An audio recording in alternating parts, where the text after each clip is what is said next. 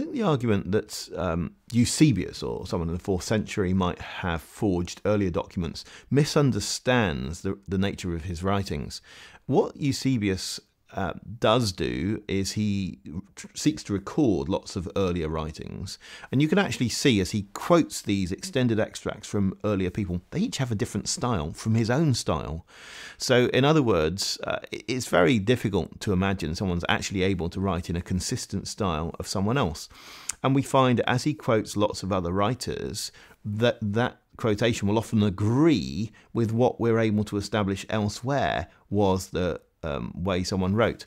And of course, with Josephus's writings, we don't just get them in manuscripts of Eusebius. We also get them turning up in all sorts of other forms, and particularly in manuscripts of Josephus. Now, the thought that some later Greek scribe could write with Josephus's style doesn't work, because just as I couldn't write in proper English of 200 years ago or 300 years ago or 400 years ago, even though I might have studied a certain amount, so people back then weren't able to do that. We're able to look and we're able to see that there are constant changes in the Greek language. Every century you can document certain changes, and that just means that later writers can't write in that style. And the same with Latin, by the way, that the idea that some of these Latin authors could have been later interpolated bits stuck in doesn't really work because of the way that language